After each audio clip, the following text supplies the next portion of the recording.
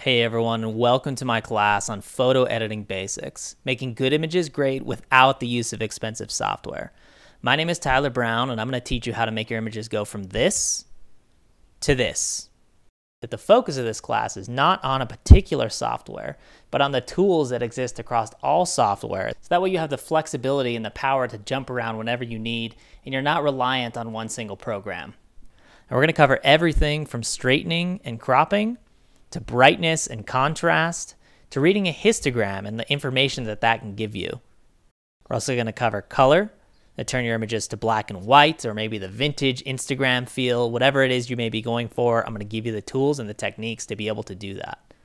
We're also going to go over fixing problematic photos. If you have problems with exposure, maybe you have problems with color, we're going to fix those as well. And then we're going to bring it all together. Now, I've noticed online on tutorials, usually they don't cover is exporting your images. And it's actually really important to optimize your images for the web or for prints, depending on what you want to use them for. So I hope you enjoy it, and I'm looking forward to what you guys come up with.